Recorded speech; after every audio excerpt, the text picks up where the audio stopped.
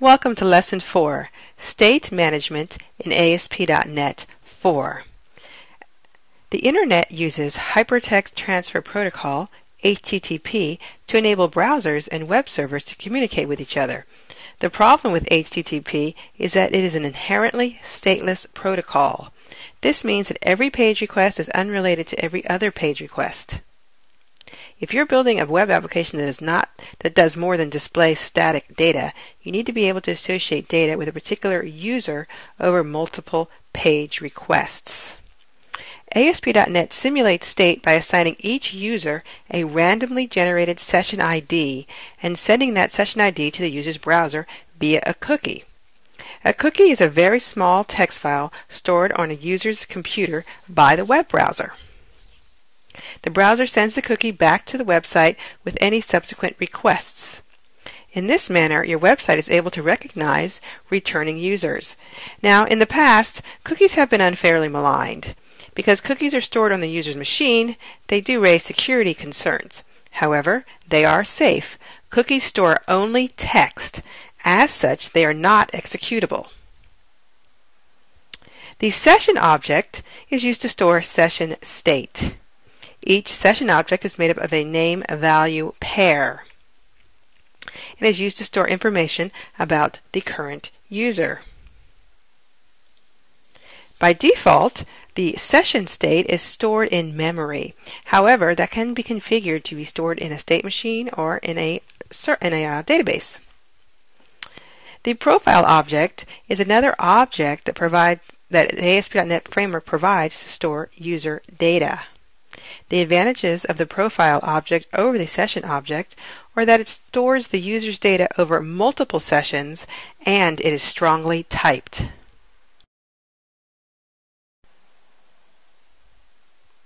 In this tutorial, you examine the session ID and manage user data using both the session object and the profile object.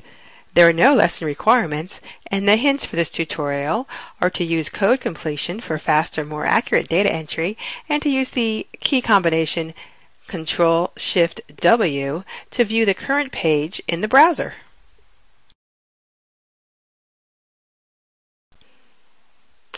Get started with this lab. Select New Website, ASP.NET Empty Website, and enter Lesson 4 for the name of the application. And finally, click the OK button.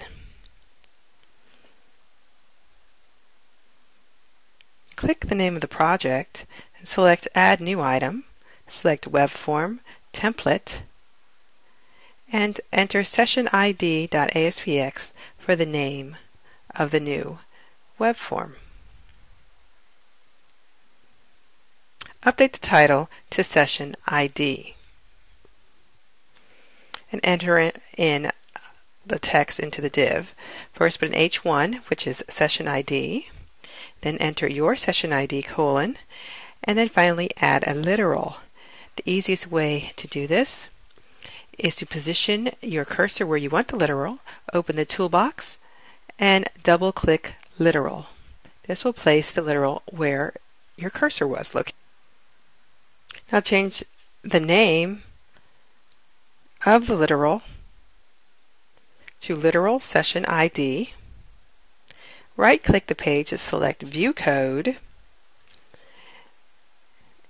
and enter the following code into the page load event.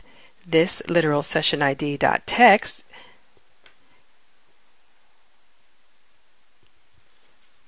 is equal to session.sessionID. View the page in the browser, and you can see the session ID is this long, complicated string. Now, add another web form.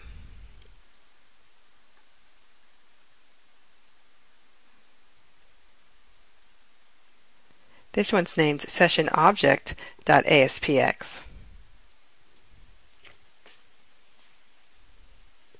Change the title to Session Object and enter the following code into the div element. An H1 element that says Session Object, your zip code, and then add another literal Once again, we're going to place our cursor and double-click the literal object on the toolbox. Change the name of the literal to literal zip code. Right-click the page, select View Code, and enter the code. This time we're going to set the session zip code equal to a zip code. Now we're going to retrieve that session object and view it in the text for the literal. So entering this dot literal zip code, which will bring up the literal that we just created, dot text. And because it's not typed, we have to tell it it's going to return a string, that we're actually storing a string in the session object, and then just say the session zip code. Now save the pages and view that page in the browser.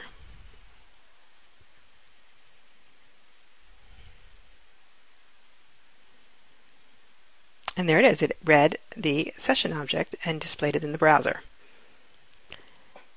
Now we're going to do the profile object. In order to do that, we need to open the web.config and configure the profile element within the system web element of the web.config file. This is really simple to do using IntelliSense. It guides you along every step of the way. We're going to add a group name of preferences, and within preferences we're going to have a theme and a currency. Now, these will be my personal preferences that are going to be stored in a database.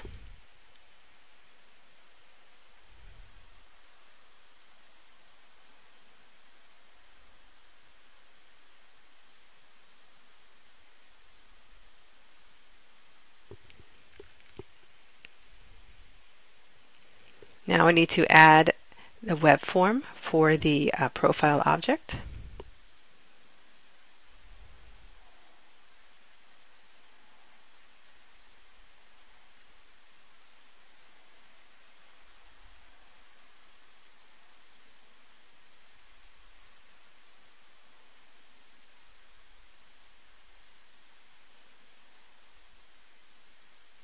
Change the title to profile object for this web form.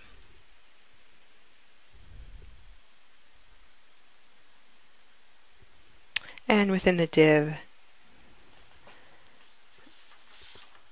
enter a profile object,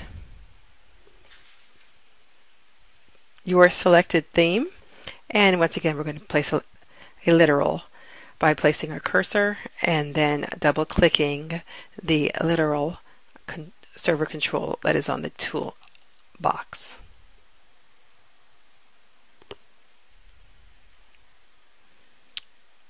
Change the name of the literal to literal theme.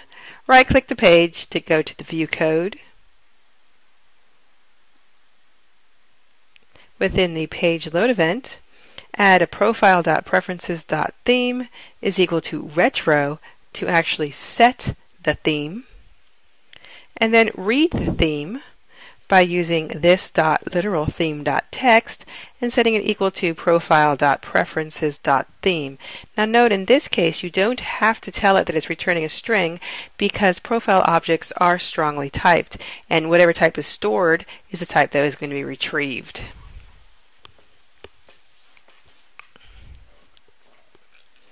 Now let's save that.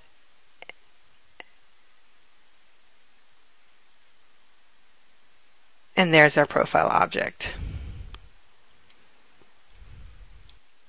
Now you're probably wondering where that data is being stored.